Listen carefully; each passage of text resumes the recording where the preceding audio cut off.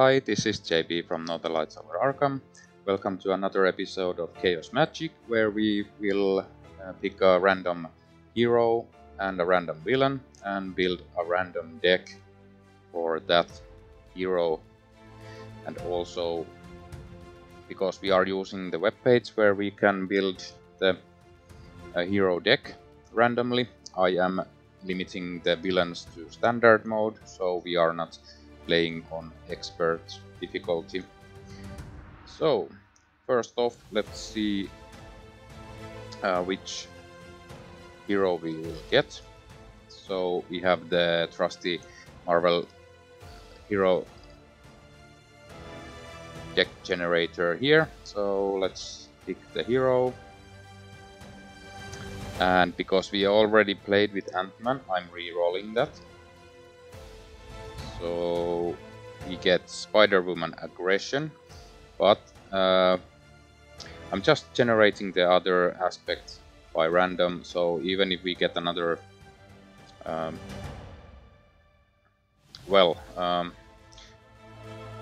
let's just say that I'm picking the aggression and the other can be whatever, and we will let the website decide which aspect will be the second aspect for Spider-Woman. And then let's see what villain we will get. So again, I'm re-rolling if we get the same ones as before. Yeah, we've already played against the Wrecking Crew, so I'm re-rolling. And we get Green Goblin with the Master of Time modular set, so that will be actually interesting. So, okay, so Spider-Woman with aggression and something against Green Goblin mutagen formula with the Master of Time modular set. So let's hop onto the website and let's build the deck. So let's get going. Okay, so we have the website on here, and there has been some upgrades from the last time I used this website page. So this version 0.85.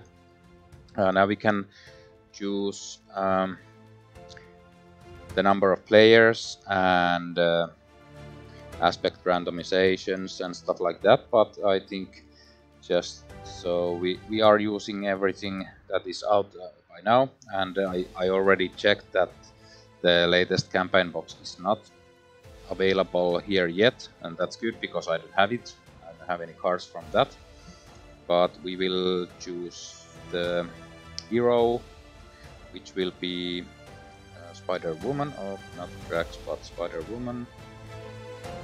Okay, and we are building one deck, and we will generate a deck. I'll just hop over here, push generate a deck. And we have Spider-Woman aggression leadership. So right away we hit a legal deck with which we are looking for. So okay, I think I'll build the deck at this point. Then I will transfer it to marvelcdb.com and we can look at the cards better there. So I will be right back. Okay, and I have built the decks for the hero and the villain.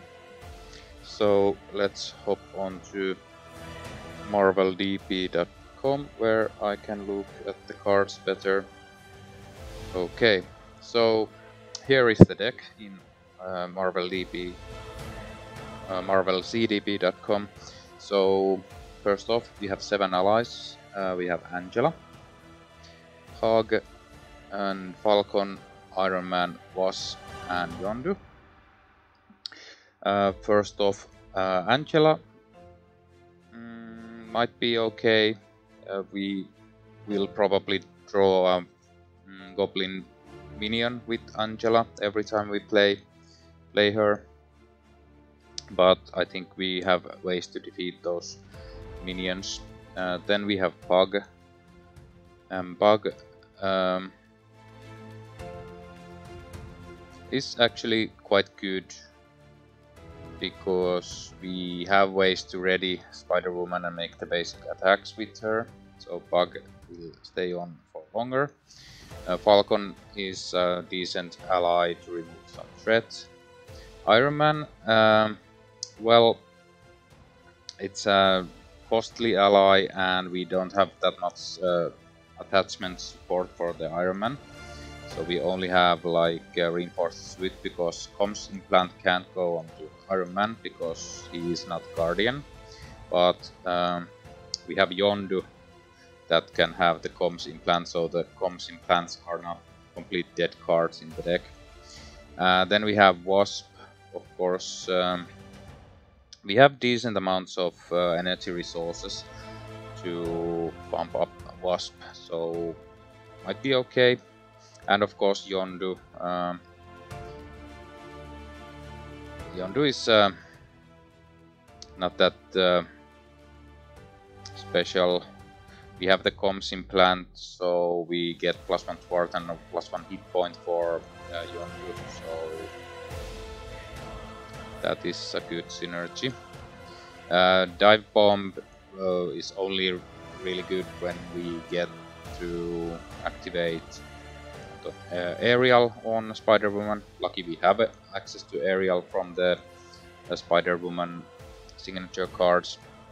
Get Over Here only deals 1 damage and is utterly useless in a true solo game.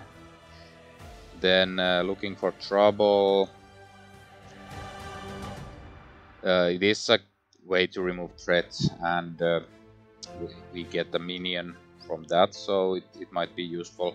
Moxie might be useful because we probably will switch from alter ego to hero mode now and then, so Moxie could be useful at that moment. Piercing Strike is an okay card.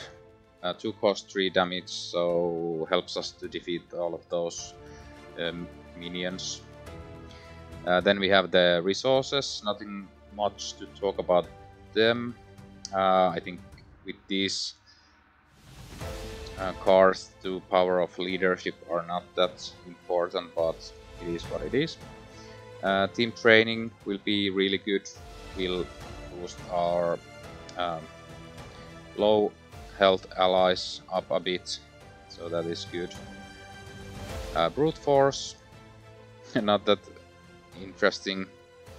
I already talked about comms implant and Yondu, so at least we can play Yondu. Line weight.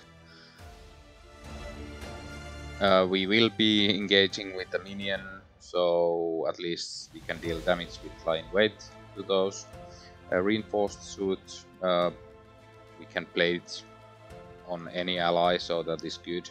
And tenacity is not that exciting, so all in all, I think this is an okay deck because Spider-Woman's signature set is so strong that the cards that we add from the aspects to the deck can be a bit weaker, and of course we are playing on standard difficulty, so I'm hoping that is enough, that this Spider-Woman deck is enough to beat the Green Goblin Mutagen Formula on standard difficulty. We'll see, and I will set up the scenario and play a game with Spider-Woman aggression leadership against Green Goblin Mutagen Formula, and instead of the Goblin gimmicks we have the Master of Time, which will make this a bit more difficult, so we'll see what happens there. So look forward to the gameplay video. Thanks for watching, and until next time.